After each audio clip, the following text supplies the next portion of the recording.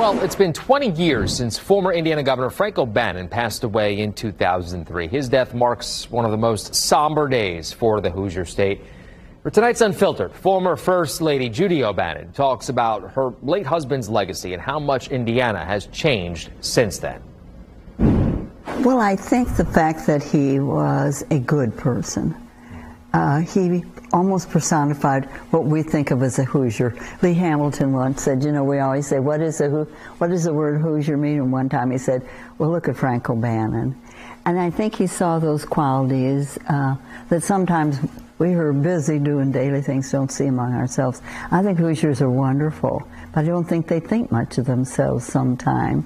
And he really had those good qualities they have, and I think they saw that as leadership. I hope they feel that today, that in themselves that's what makes a good leader. His father was the head of Senate Finance for years through both Republicans and Democrats. Finance is the core of politics.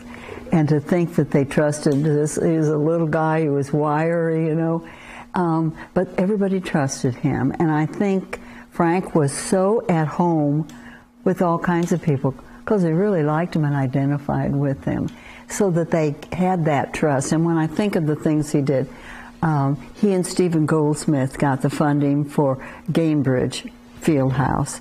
You know, they ran against each other for one time.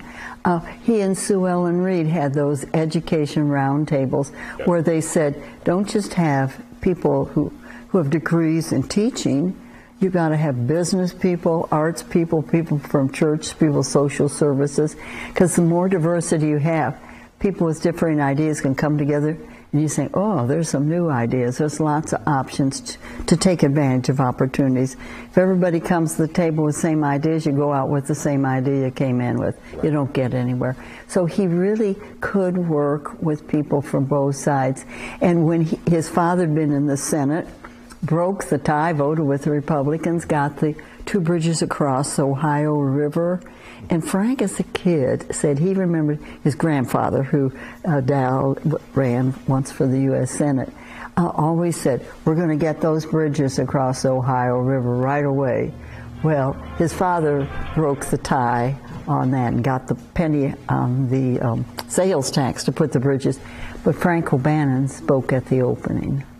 He knew that you do across generations, you do it across party, and would say there's just no limit to where you can go if you don't care who gets the credit. I do know that he took it seriously, everything, to see that some people didn't get benefits and other people did, to see that it was an equal playing field, and he thought education was a big part of that.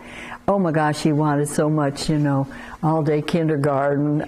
He was sure he'd get that. It was just, you know, put in recently. It just takes a long time to build those things. Just he felt that the economy and the taxation needed to be fair, and depended on the team of fiscal analysts he had around him to give him guidance. I think that's one of the reasons that he was able to really do things. He wasn't this big splash and dash guy. Right. He was soft-spoken, but he surrounded himself with smart, really honest, caring, compassionate, experienced people. And they gave him advice. And sometimes it works, and sometimes your best efforts don't work, you know. And those, I know when we had the fish kill, it was just awful. Frank loved the natural environment. He walked around our farm, you know, with binoculars. I would always say, what's your face look like down here? We don't know. You got these things on your eyes. And people, knowing that he had those interests concerned, expect now all our problems will be solved. We have an environmentalist. Well, it doesn't work that way. Everybody's got different problems, different priorities, and options pop up at different times. You just have to be, surround yourself with good, smart, capable, open people, and when you make mistakes, admit it and try to find a new avenue. I think that it might be, in a sense, good that it's sort of conflicting now, that maybe people will hopefully wake up and say, wait a minute, they call it a participatory representative democracy. What does that mean? Frank grew up in a little town. where everybody had to pitch in or nothing happened. Right. And he grew up with a family that said, you have responsibilities. You get trained so you can do the best you can when you fulfill those responsibilities. So he did such things as, Second World War, played the trumpet. For some time, somebody died in Harrison County, and they were commemorating, memorializing that. Well, as a kid, that does something to you. Oh, yeah. Makes you feel part of the team, makes you feel responsible, makes you engaged with it all. And I think that these times we're going through now, hopefully people will say, don't just leave it to somebody else to figure out. If you care, it's more than just going and voting one day. Pay attention to who people are. Pay attention to the legislature. I've been a follower, supporter of people doing public service for years, and my opinion of people in public service is still very high. I think voters are lazy.